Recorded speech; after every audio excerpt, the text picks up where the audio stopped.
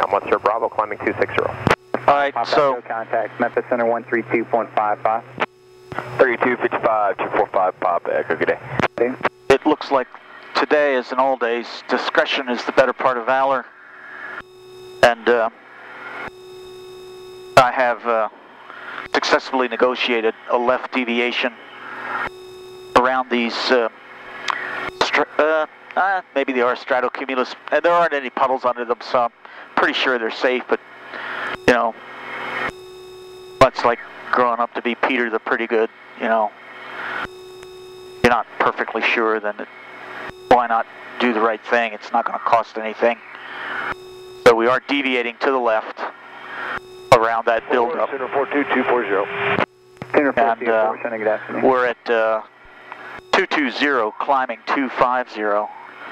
So we'll more than likely top, you know, most of this, and you know, evaluate the rest as we go along.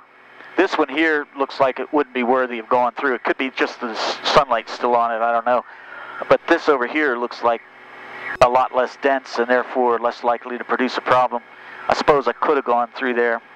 In fact, I'm sure I could have. But we're going around, so you get to see what it looks like.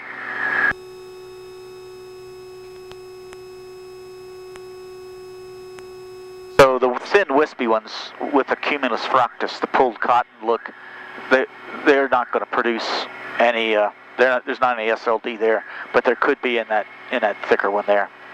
I do see some puddles on the ground here in the area, and at this close quarters, it's really hard to corroborate which TC is producing the puddle. So rather than trying to nitpick my way through, we'll just go to a clear area. Solve that problem. All right, so there you have it. We're deviating, the big D word. This is Dick Rochfort, pilot trainer of the PA46.